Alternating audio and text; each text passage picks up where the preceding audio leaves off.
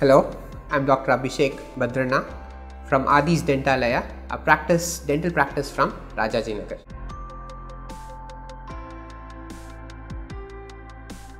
Gingivitis or gum inflammation is nothing but inflammation of a pink color tissue around your teeth. The causes are many.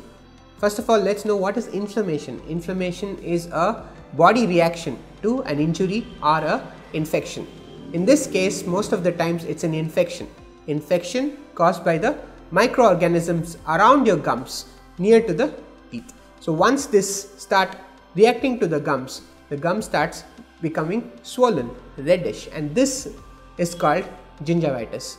And the main reason for this is you not brushing properly, and you not visiting a dentist for more than years, and you having crooked teeth here and there where easily the food goes and accumulates, and that becomes plaque and that hardens to form something called as tartar.